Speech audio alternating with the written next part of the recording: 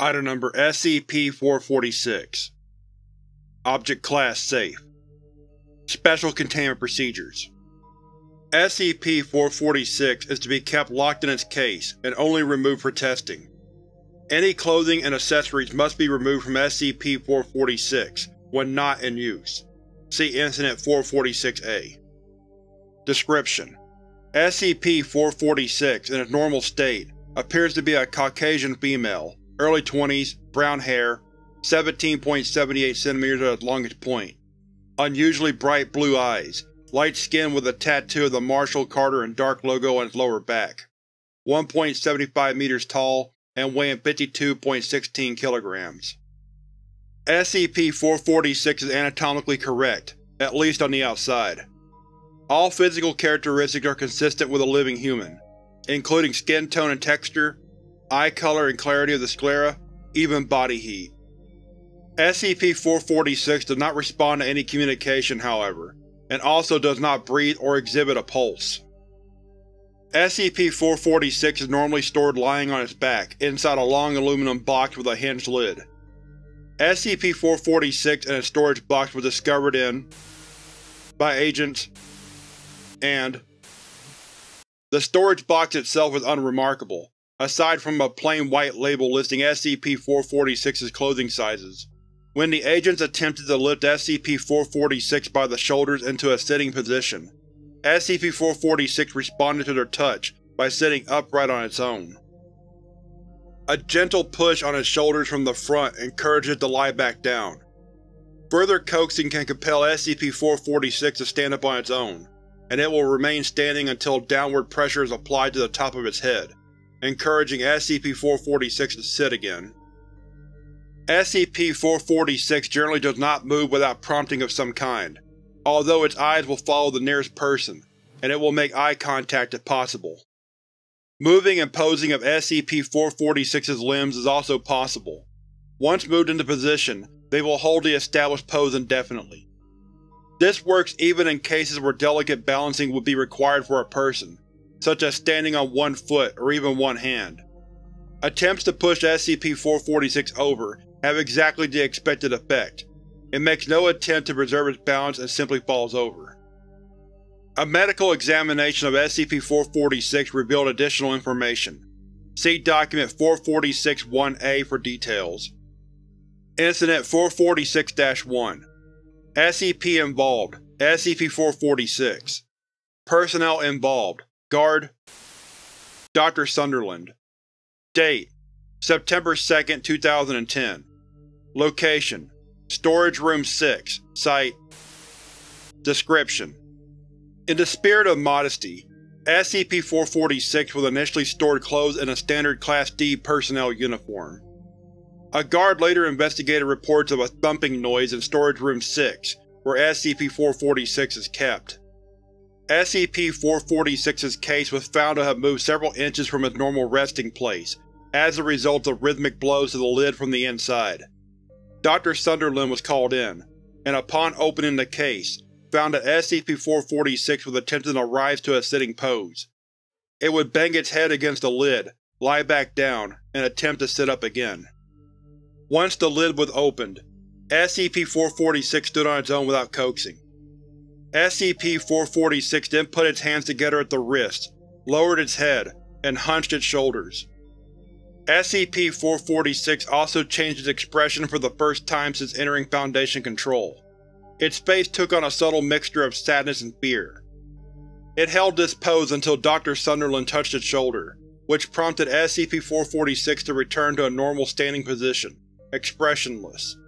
However, SCP-446 could not be induced to lie down until the Class D uniform was removed. Document 446-1A Medical examination of SCP-446, conducted by Dr. Subject is female. Physical characteristics noted as being consistent with the description in the primary SCP documentation. The subject is nude and reclined on a table. Also, as noted in the documentation, the subject's eyes follow me as I move about the examination room. Although it is unclear whether or not the subject is alive given the lack of respiratory and cardiopulmonary functions, This examination will be conducted in the manner of an autopsy in order to gain as much insight as possible, insofar as the subject is not significantly damaged. The body is warm to the touch. There is no sign of rigor mortis or livor mortis. The neck, torso, and extremities show no signs of injury or trauma. The skin is smooth and undamaged. Of particular note is the clarity of the facial skin. There are no blemishes nor any sign of past injury. The scalp hair is brown and the hair color is natural and uniform throughout.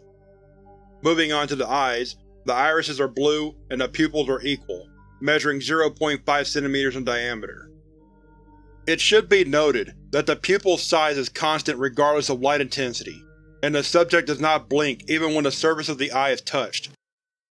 The cornea are clear, and there are no signs of petechia in the sclerae or conjunctivae. Examination of the mouth by pen light reveals a blockage at the top of the throat. The opening is completely covered by a metal plate that appears to be bonded to the sides all the way around. It shifts slightly when pushed but does not dislodge. Similar blockages are observed in the ear canals, nostrils, genitalia, and anus.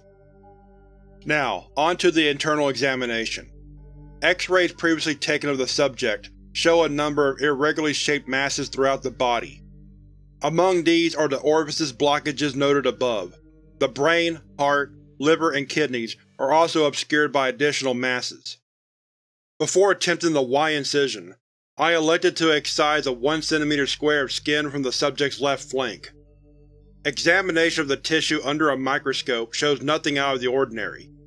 However, observation of the wound shows that scab tissue is visibly forming already, less than a minute after the excision. Within 5 minutes, the wound is healed and there is no scarring whatsoever.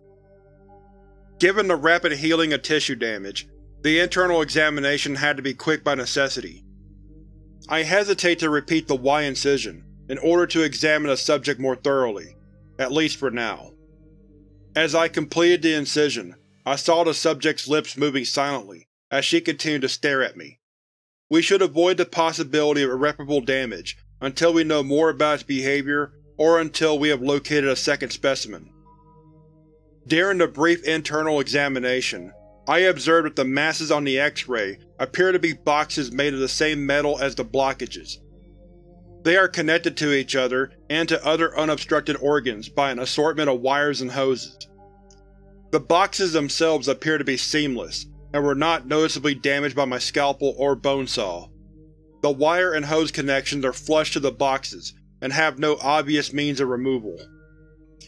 At this point the Y incision was slowly closing as it healed. I removed the clamps, and watched as the incision healed fully in just over 11 minutes, with no visible scarring. The subject's lips stopped moving shortly before the wound closed completely. Unfortunately, it seems that this examination has produced more questions than answers. The movement of the eyes and mouth during the examination suggests that a degree of sapience may be retained by the subject. However, there is no concrete evidence. I can speculate that the organ boxes may be preserving the body and governing its limited and peculiar functions, but there is also little evidence to confirm this. These questions will likely remain unanswered until I can conduct a more thorough internal examination.